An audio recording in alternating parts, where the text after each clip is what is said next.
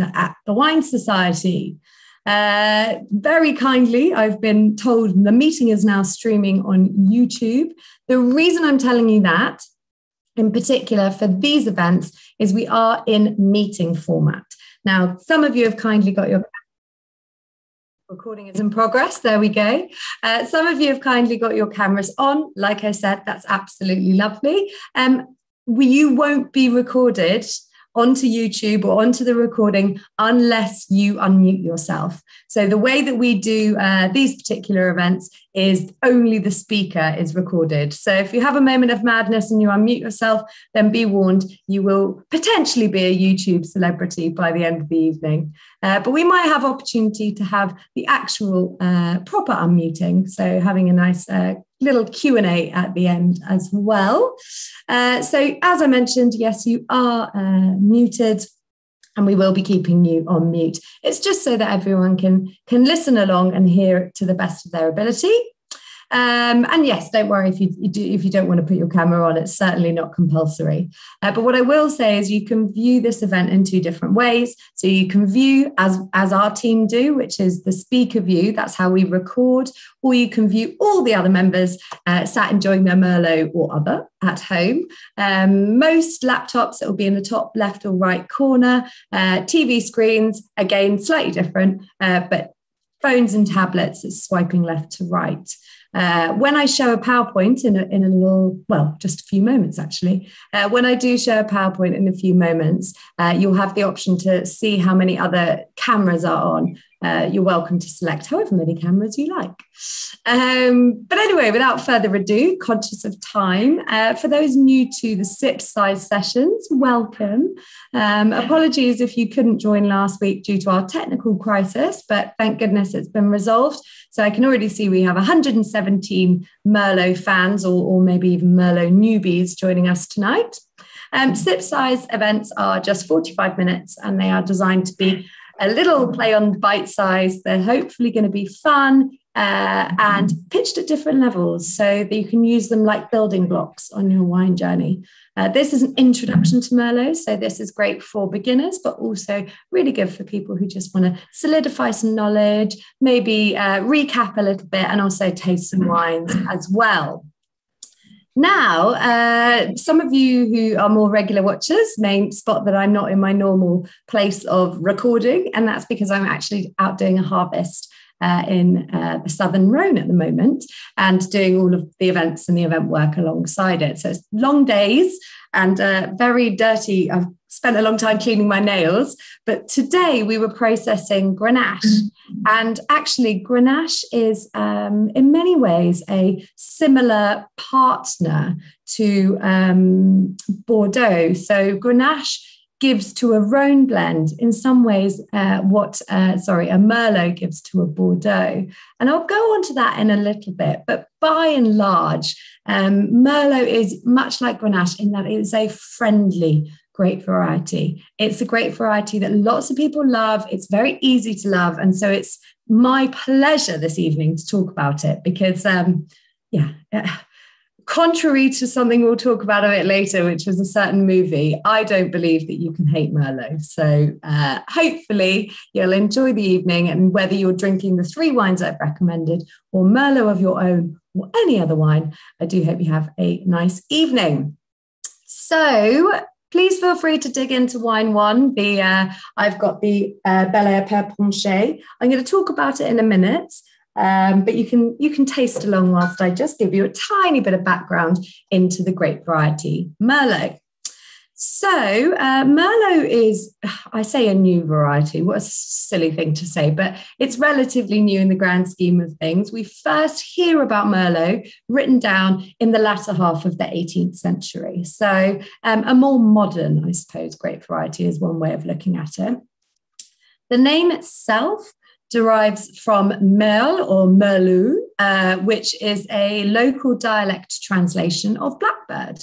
And I think if you look at any of the Merlots that you have, unless they're sort of 50, 60 years old, most of them will have this gorgeous raven blackbird colour. So hardly surprising that a local dialect decided to name the grape Merlot. Now, In terms of lineage, parentage, it is a child.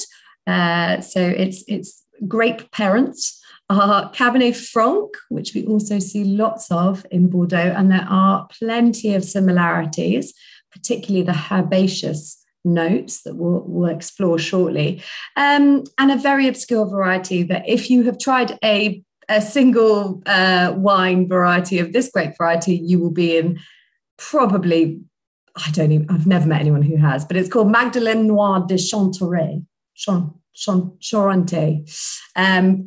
But what's most important is those two bedfellows, Cabernet Franc and Magdalene, have also produced Cabernet Sauvignon. So Merlot is actually related to Cabernet Sauvignon. And again, I mentioned earlier, in Bordeaux, those two blend really beautifully together. And they're siblings. So we'll talk a bit about what they bring to the table shortly.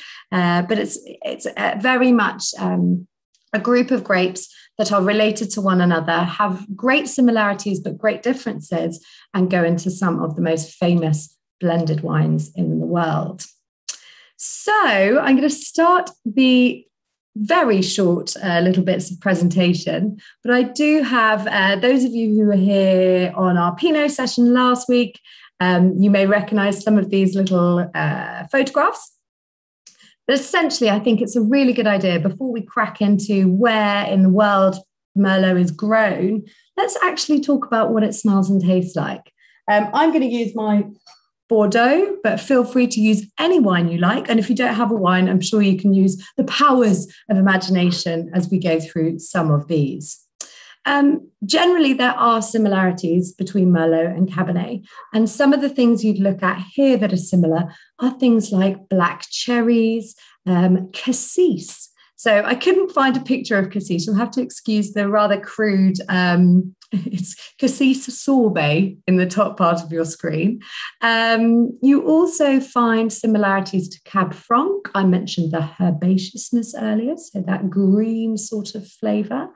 You also get more red fruits than perhaps the two Cabernets give you as much of. So things like red plums, black plums as well, mind you, but red cherry and red currants as well. So hopefully, whatever Merlot or whichever Merlot you have in your glass, you might be able to pick up some of those red fruits, black fruits, herby notes, cassis, and I've actually popped olives on there as well, because some more complex Merlots, shall we say, particularly cooler climate ones, tend to have a bit of an olive twang to them as well. Now, if you have an oak-aged wine, mine isn't oak-aged, so if you're drinking along with me, the Bel Air Père Ponché is not aged in oak, so you shouldn't get any of these flavours in theory. But if you move along the page to the next cluster, we have got lots of luscious and lovely things, and Merlot is a great variety for oak. In particular, again, if you're tasting along with me or you have an oaked one, the third wine, we're going to come back and see some of these. But things like vanilla from American oak, chocolate, lovely, coffee, you can get coconut. It really does take on a lot of vanilla flavors. And one of the reasons a lot of oak flavors. And one of the reasons it's such a good grape variety for taking on oak is it has a lovely structure where it's this sort of smooth, mellow. The tannins aren't too high. You get what a lot of people describe as luscious. And it's got a really, really luscious body to it. And for me, that's one of the reasons that oak works so well. It can be a really indulgent wine. And then last but not least, at the bottom of your page, you have some smells and aromas and tastes, but I would argue not all of them. Believe me, there are plenty more, but I've only got one screen to give you an overview. But Merlot can age, and the really good ones age for a long time. And you tend to get more savoury things. So we saw in Pinot some mushroom. We're going to get that again, possibly, but also the earthy aromas. And one thing that's really quite special about Merlot and really lovely about this grape variety is it gets quite a famous smell. Now, I don't know whether you can even tell me what that is at the bottom there, but it's actually a cigar box. And when I first joined the wine trade, I thought, what on earth is somebody doing describing a cigar box as a wine smell? But a good Bordeaux, an aged Bordeaux, does tend to have this sort of mixture. And I'll try and break it down. If you've not smelt a box of cigars before, maybe you haven't lived. No, but I don't make a habit of going around smelling cigar boxes. But for me, a cigar box smell is a combination of sort of wood, maybe like the sweet papers, smoky tobacco. It's this sort of lovely amalgamation of earthy, sweet, savory. It's a lovely thing. Strange, but a strange one, but lovely. So there are some of the aromas and the tastes. I would be really keen if you're up for it to write in the chat and tell me if you're picking out any of those in your Merlot. For me, if you are drinking along, or if you have a sort of entry level or an everyday Bordeaux, I get lots of red and black fruits in this. I do get those sorts of herbs, maybe some dried thyme, all of that kind of thing. I am getting a little touch of age. I've got a 2018, so I'm certainly sensing a tiny bit of something more earthy. But overall, a really lovely fruity, very pleasant wine on the aromas. I will tell you a little bit about the structure, because with Merlot, that's really important. Essentially, I mentioned it's a really good bedfellow for Cabernet. And one of the reasons is it sort of fills in what the things that Cabernet sometimes can't do. So a lot of people are a bit disparaging about Merlot and call it Mr. Medium, or even worse, Mr. Average. I don't really mind Mr. Medium, but Mr. Average sounds negative. I certainly don't mean this in a negative way, but it does hit often the medium points on everything. So medium acidity, whereas Cabernet would be very high, it's sort of medium, and it makes the wine a bit more approachable. We've got medium tannins. Again, I mentioned those tannins are really soft and the mouthfeel is very gentle. Something like a gutsy new Cabernet would have really high tannins. So it sort of tempers the tannins slightly. So more medium tannins, more medium acidity. Alcohol can creep up a bit, so I'd be inclined not to call it a medium alcohol, but certainly a sort of medium body as well. So I do not mean medium as disparaging, and a lot of people say Merlot is almost a jack of all trades, master of none. I think the master of none is the nasty bit, because actually it is a fabulous wine when made properly. The last thing I'll say on that point is that little bit about being misunderstood, because this leads us really nicely on to talk about where in France this is grown and Merlot as a famous grape variety. Merlot actually produces some of the most expensive wines in the world. Now, you might think of Merlot, it's an easy drinker, it's a sort of everyday wine. Certainly can be. But Chateau Petrus, which is one of the most expensive wines in the world, is actually 90% Merlot. And in 2011, there was an auction at Christie's. And hold on to your hats and your seats here, ladies and gents, because there was an auction at Christie's and they sold a very good vintage of 1961 Chateau Petrus. And it was sold for $144,000. One case. I actually think, and I don't know whether it's an old wives' tale, I think it was only 11 bottles. But even if it was 12 bottles, that means that it sold for $12,000 a bottle. So now you can understand why I have a bit of an issue with calling it a Mr. Average or a Mr. Medium, because when made properly, beautifully, well, and at a very high level, Merlot makes some of the best wines in the world. So it's not to be sniffed at. So that leads us really nicely onto where is Bordeaux. I'm going to tell you where Bordeaux is, but where is Merlot grown around the world? So we're going to start in France because that is the heartland, as many grapes are, but this in particular has definitely got its feet firmly planted in France.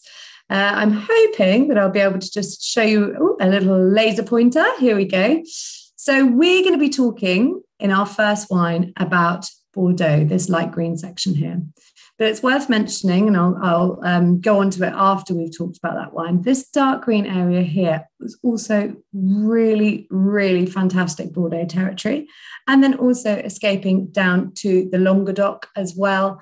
And even the Roussillon, you start to get really smart Bordeaux.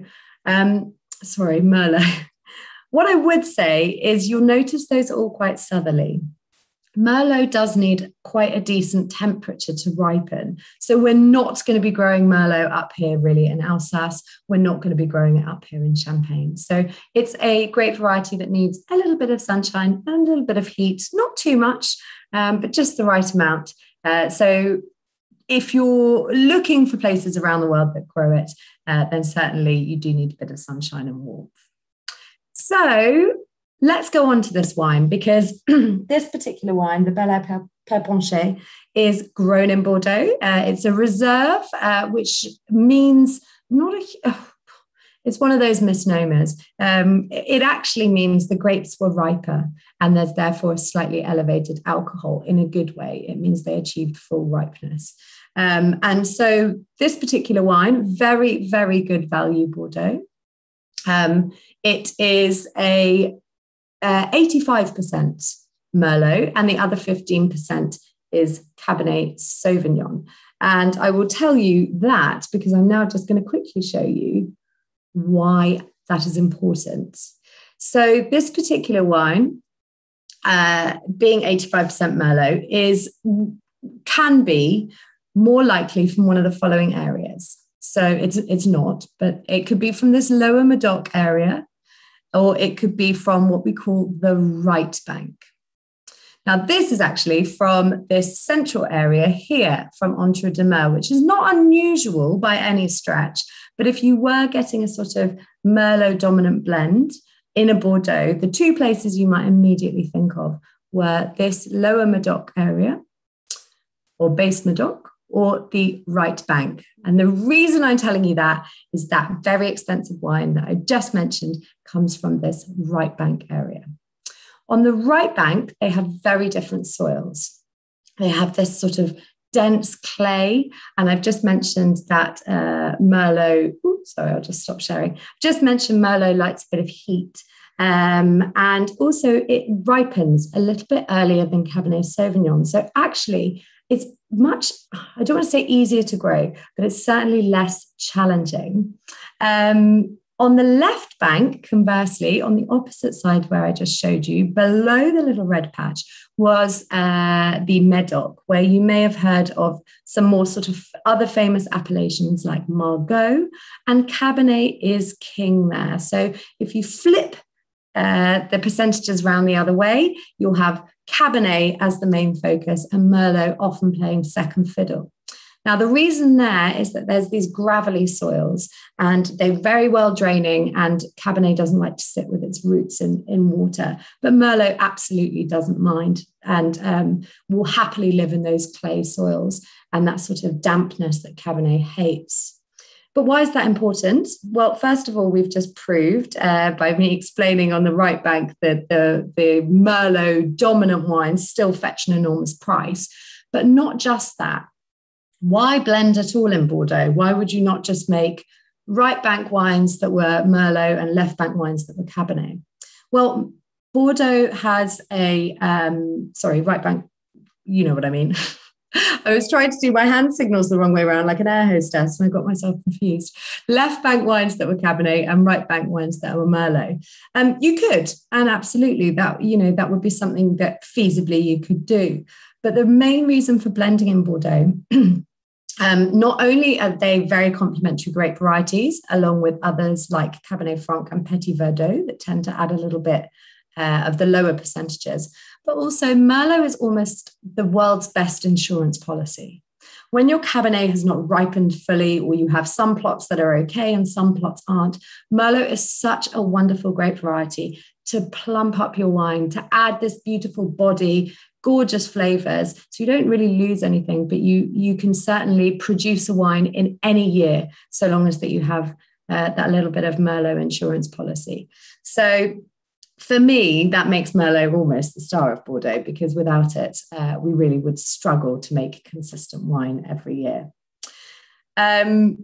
If you're drinking a sort of everyday Bordeaux that just says a Bordeaux or a Bordeaux Reserve, as I've said here, you will tend to find that because of what I've just said, they're mainly Merlot. So producers will have a huge insurance policy section of Merlot, and if they don't need it, then they'll produce these gorgeous, easy drinking, often slightly drinking younger wines as well. And quite frankly, because it's easier to grow, it's much cheaper as well. You're not putting all your eggs into a very, very dangerous basket. So the two main points on the right bank, and I'm just going to show you them really briefly because we'll do an introduction to Bordeaux. I think I've already popped it on the website, so we won't go into too much detail, but I will just show you the ones that you will probably have heard of, because those are, and you'll have to excuse me because I'm managing two things at once. But we've got Pomerol. So for those that can see the cursor there, not to be confused with Lalande de Pomerol. If you spot them, they are different prices, and they're different prices for a reason. Pomerol is the main one, and certainly the I hate to say better, but it is unfortunately the better of the two. And then you have Saint-Emilion in the pink. Two slightly different styles. They are both Merlot based though, and tend to have Cabernet Franc supporting rather than Cabernet Sauvignon. Pomerol, when it ages, tends to be quite meaty, dense, great with sort of Sunday roasts, whereas Saint-Emilion tends to be a little leaner and more herbaceous. So, oops, sorry, I'm trying to stop share, but it's not working. Bear with me just a moment. Sorry about that. So yes, that is Bordeaux in a nutshell.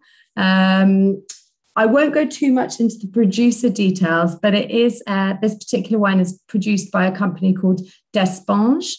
They have 6 Bordeaux properties, and this particular wine, as I mentioned, comes from the Entre-deux-Mers, between two seas. So it's a great everyday drinking Bordeaux. It's a lighter unoaked version, but they do make more expensive oaked versions as well. So please do seek them out, the Despanges family. I sort of did a tasting note earlier, so I won't dwell on it too much, but you are getting a lot of red fruits, black fruits in that. And I really do get that herbaceous thing. So yeah, lovely. I've mentioned where else in France it's grown. The southwest, I mentioned in particular of importance, and that is particularly in Cahors, where it's blended with Malbec, and also in Bergerac, where they do something similar as well. So a different blending partner, but still a strong-footed blending partner, where the Merlot sort of softens and makes it certainly not a lighter style, but perhaps a more sort of friendlier style. In other parts of Europe, you've got northeast Italy, particularly in a place called Friuli, where it can make quite plump wines. Veneto, where it makes very easy drinking styles. But perhaps most famously, it goes into other wine styles called Super Tuscans. Surprise, surprise, they are in Tuscany. And what tends to happen with Super Tuscans is they are Sangiovese, the local Italian grape variety. And in the 80s, they decided to rip up the rule book about what you were allowed to do in Tuscany and blend with Bordeaux varietals. And a lot of people believe that the Super Tuscans that are Merlot dominant are actually the best. So there's a huge sort of excitement, should I say, around Sangiovese and Merlot blended together in Tuscany. They're not cheap. So sadly, they're not that easy to get hands on either, but certainly not the easiest on the purse strings, whereas those in Friuli and Veneto certainly are. Southern Hemisphere, I'll whip through a couple because then we are going to visit Chile. Australia, they tend to make Bordeaux blends. So exactly what we've just covered, where Cabernet often is the king, particularly in Margaret River, but Cabernet, Merlot, sometimes Cab Franc, and Margaret River, pardon me, and McLaren Vale are the two really good hotspots if you want to look out for good Bordeaux blends in Australia. Likewise, New Zealand, Bordeaux blends again, and Hawke's Bay, generally the Northern Ireland is where you're going to find that warmer temperature to get those blends fully ripe. And then lastly, but not leastly, I want to mention South Africa before we go on to Chile, because I would say out of all the New World or Southern Hemisphere New World producing countries, South Africa is probably the only one that's really flying a bit of a flag for Merlot by itself. They are proving that you can make incredibly fine wine examples of Merlot that are not breaking the bank, particularly around the Stellenbosch area, often oaked, sometimes blended and made into a cake blend with things like Pinotage, but there are really, really decent examples of solitary Merlot. So if you decide you quite like a sort of New World Merlot style and that richer red fruits, then please do explore some wines of South Africa, because I can't bang on about them enough. So without further ado, if you're tasting along, I'm going to have some of the Lascar Merlot. So we're going to be visiting virtually Chile now. Much like Bordeaux, the range of Merlot and the quality levels is incredibly broad, but very kindly, the price point matches it in Chile, and you can buy some ridiculously affordable Merlot here. The Central Valley, where this wine is from, tends to be the easiest drinking, and I'll show you a map in just a moment, but the Central Valley does tend to have a sort of larger, flatter area where you can produce wines at large quantities and often at great prices for that reason. So I'll just skip to the map if it's all right. So the Central Valley running down here, but if you do want to look for some more, I hasten to say finer styles, but some more sort of Friday night wines rather than Tuesday night wines, then there are a few places that I would recommend looking. Maipo tends to be part of one of them. You can also Colchagua and Maule, also really good areas. So again, I'll ping these over in the email tomorrow, but if you are looking for sort of finer styles of Bordeaux, Colchagua, Maipo and Maule are your bets.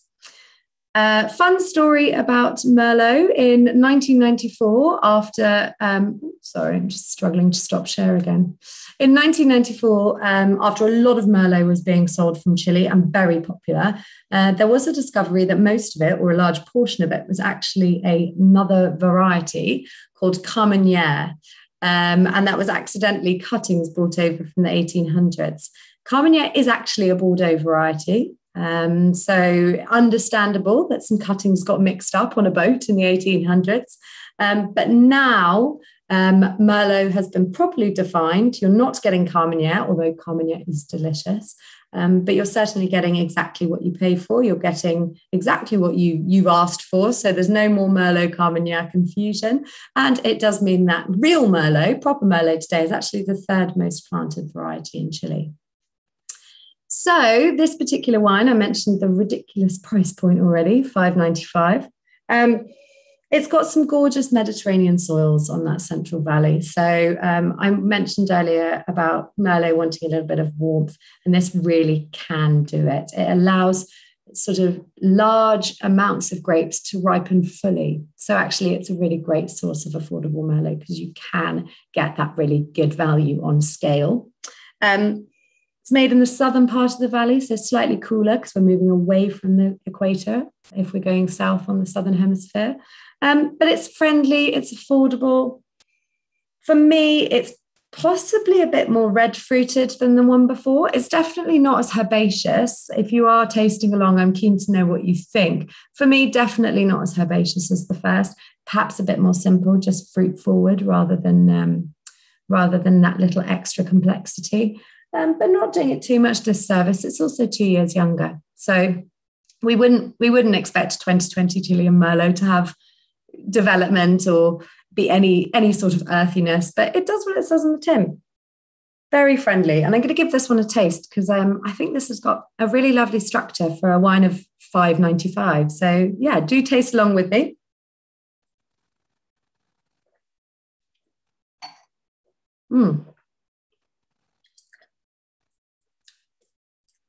friendly. You've still got those sort of plush tannins, but they're not coating your mouth too much. There's a lovely, refreshing acidity. And yeah, lots of red fruits.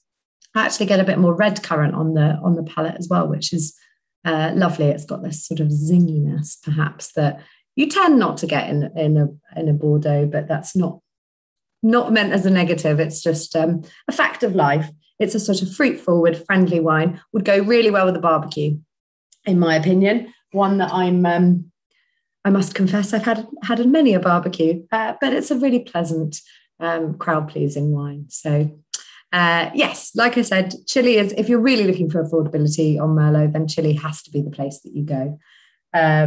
But that being said, our last wine that we are going to move on to, and we have done a bit of a whistle-stop tour, so apologies as always, but I want to leave some time for questions, unlike my rambling last week.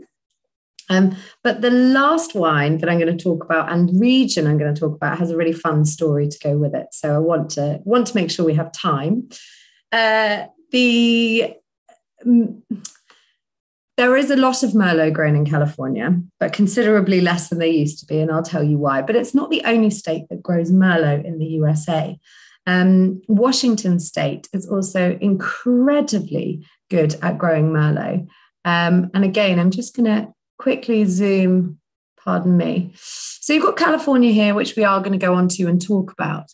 Oregon doesn't really grow much Merlot. It's found its heart with Pinot, and it can earn, producers can earn a decent buck, so they wouldn't expect it. But funnily enough, in this area up here, Washington, there is some incredible Merlot being grown, and particularly around the Columbia Valley.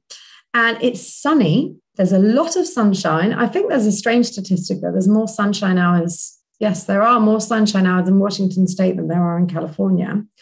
It's to do with latitude and clouds and whatnot. But there's a lot of sunshine, but it's also this lovely cooling sort of influence in the evenings. And it means that you can preserve the acidity. And sometimes Merlot can have a little bit of a problem in terms of keeping its acidity down. And at worst case, that can make Merlot a bit flabby. And it's a strange word, but it just means it's not really refreshing and pleasant, and it's a bit, ugh. And so Washington State's fabulous. We do sell a particularly good one, and I will mention it, from Milbrant Valley, and worth looking out for. We don't have any at the moment, but it's one of my go-to wines. It's about £13, and I love it. And nobody believes it's Merlot because it's made in this sort of amazing Cabernet Sauvignon style, and everyone expects it to be Cabernet, and it's not, and it's Merlot, and I love that trick. But yes, moving down into California, there are plenty of affordable styles in California, and those tend to be grown along the sort of valleys. And our wine here is actually a blend of a few different valleys and some more expensive regions. But you can find some fancier, should we say, Merlot. And it's grown in all the places you'd expect it to be grown for fancy California: Napa, Sonoma, Monterey County. So all of those names you've probably heard before about top quality American wines. And yes, it is grown there, but it is usually blended there. You're not often getting 100% Merlots. There are some exceptions. We sadly don't sell any at the moment, but I know that Sarah's always on the lookout. But there are a few sort of top names that really focus on Merlot. But I will tell you one quick story about the Merlot grape variety. I don't know whether anyone's seen Sideways, the 2004 film. Can I have a raise of hands if you have? Yes, so on my screen, I'm getting about 50%. So for those non-screeners, I'm hoping it's a few of you have. I didn't mention it last week, but Sideways was a film, it's not a coming-of-age film, but two gents go on a road trip around California, and one's a wine snob and one's a wine novice. And it's not strictly about wine, but certainly the subtext is all wine. And one of the characters is very disparaging on Merlot and describes people like grape varieties, and essentially really laid into Merlot as being sort of the everyday, boring, not very interesting. All the stuff I said was incorrect at the beginning. And the main reason is that in the 90s, a lot of that sort of wine, that sort of Merlot was being produced in the US, and they had a bit of a glut of it. And And as a complete polar reaction, he described Pinot beautifully. The Pinot sales of Pinot, I know, went up over 20% year on year after the film Sideways came out. It got this sort of cult following. And Merlot sales did actually drop. And there's lots of stories of producers ripping up their Merlot vines because they couldn't sell as much as they used to. So I find that really sad, because hopefully you're about to see that Merlot can provide a really, really affordable, drinkable, lovely wine from the US that doesn't have to break the bank for packing a huge amount of punch for what it does. So Sideways aside, because yes, I'm sideways aside because I'm sad about the Merlot battering. But this particular wine is from Bogle. They were started in the 1960s. They have this particular wine, was from Monterey, I mentioned, and also Lodi and Clarksburg. So there's, I think I've got something drawing, but it doesn't matter. And it is oaked. This has seen American oak for 12 months. So this is our really oaky version of Merlot that I'm really keen to share with you. And bear with me, I'm going to stop sharing my screen. So in terms of colour, it is older than the Chilean. That's what the Americans call it, Chilean. It's got a little bit more of a rusty red colour that we might expect from a slightly older wine. But the main thing that really jumps out the glass to me is that lovely oak influence that was just on one side of the screen when I first got those images up at the beginning. It's vanilla, it's chocolate, it's mocha, it's coffee. Merlot has really taken this sort of beautiful sweet almost. It smells like sweet baking spices, and it's really taken them on in the most gorgeous way. And I think the nice thing here, I mentioned there's supple tannins at the beginning, and I think this is a good opportunity to see where the oak and the supple tannins can really work really, really beautifully. So I'm going to take a sip.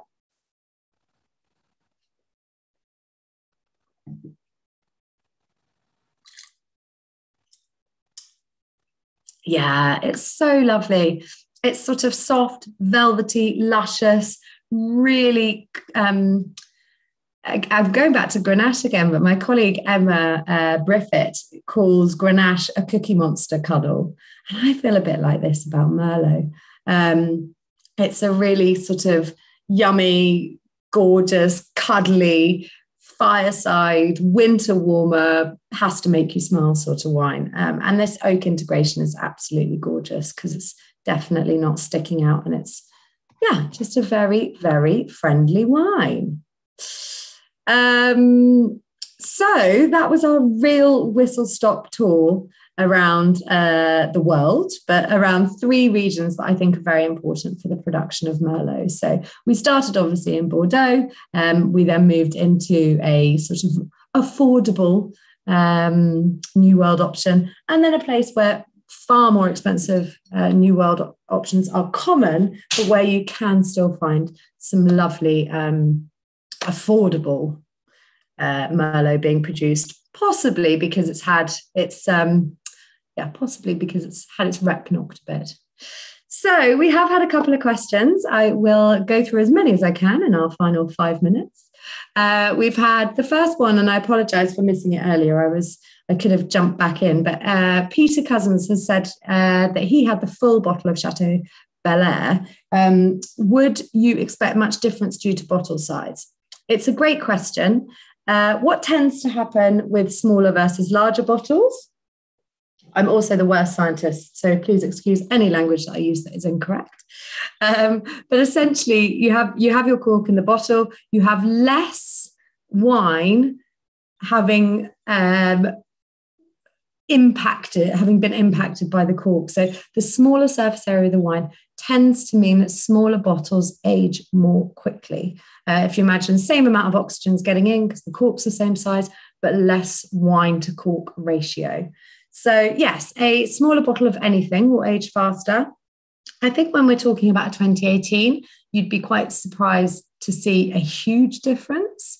If we were talking about a 2018 small bottle versus a 2018 Magnum, then I think probably that might be more the case. But a small bottle versus a full bottle of a 3-4-year-old wine is not gonna make too much difference. You really start to see changes kind of 5, 6, 7 years on, and then it's a really fun experiment. You can see which ones age faster, and invariably it will be the bottle. But small bottles don't store well on my wine rack, so I don't make a habit of buying them. I probably should. They'd make tastings and events much easier. And quite frankly, not enough people make small bottles. It's a real gripe the tastings team have. We'd love to do events just with small bottles. But yes, not always possible. From Claire, why is the Bordeaux blend not as common in the IGP Pays stock? There seems to be a lot of Merlot varietal in the south. Good question, Claire. And I'm going to sound disparaging, although I would rather not. You see a lot of IGP Merlot, particularly in the south, unclassified, where it's very, very easy to grow.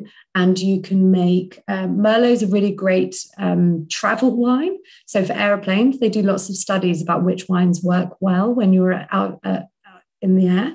And Merlot is one of those varieties. You actually don't want it to be too punchy for most people. So one reason you see a lot of IGP wine down there, or unclassified wine, is because it's going into this sort of generic blend. That is great for the consumer because it keeps costs down. They also might just be breaking a few rules. So you'll see sort of IGP when it could have been a region just because they want to use Merlot alone, because perhaps Merlot's done better that year. But you're quite right. I hasten to say less Bordeaux blends. It's just often that the Bordeaux blends will probably be fitting into the regulations of an AOC. Very few AOCs in the world have 100% Merlot as a rule that you're allowed to do. New World, ignore, because they make their own rules. But very few places in France or Europe have the allowance to make 100% Merlot and then put an AOC or a regional designation on it. So the way producers get around making 100% Merlot is by declassifying it, doesn't mean the grapes are any worse, and calling it IGP.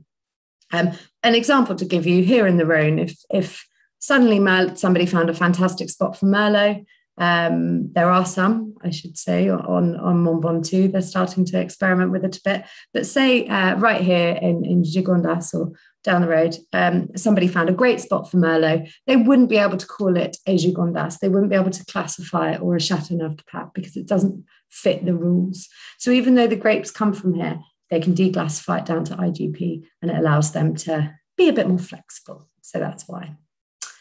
Andrew Farrow has asked, does the Wine Society have any Super Tuscans? Do you know what? Not to my knowledge, but that's not to say we haven't or we won't. When I looked, we didn't. However, the Sarah Knowles and her predecessor, Sebastian Payne, both MWs, both have a very similar view, which is that the grapes of Italy should be celebrated. And there's quite a few people that think a Super Tuscan is not a proper celebration of Italian grapes. Sarah often says there's enough Cabernets and Merlots in the world. We don't need any more. So she does tend to avoid buying French varietals grown in Italy.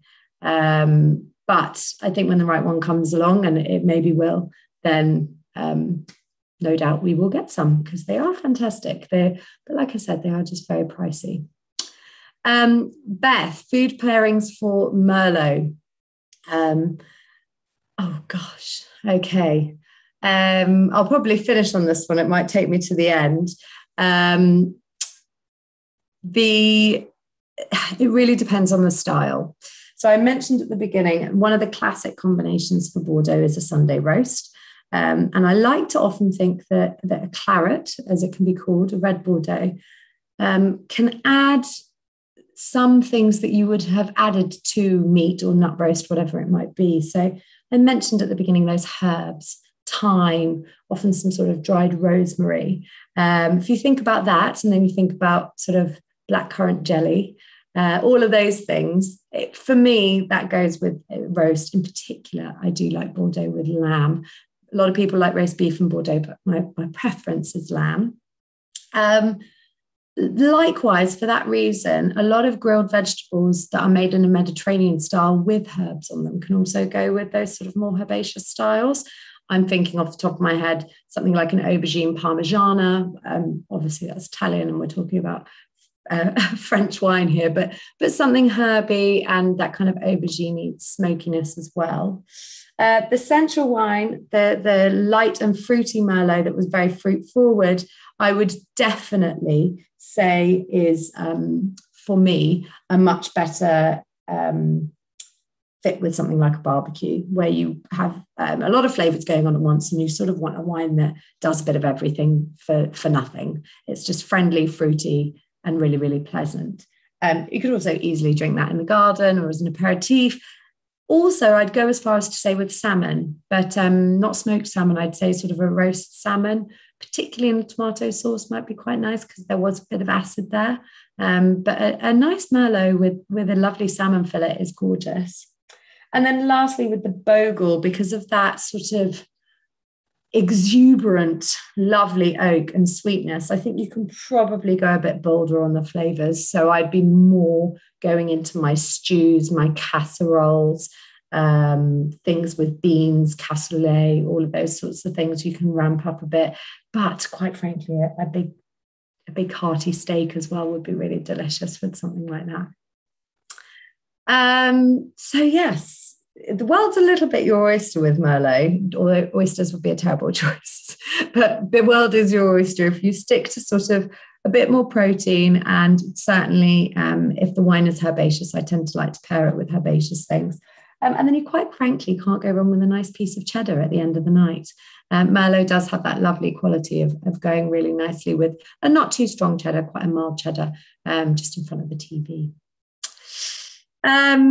Lovely. So I have run over. I always do.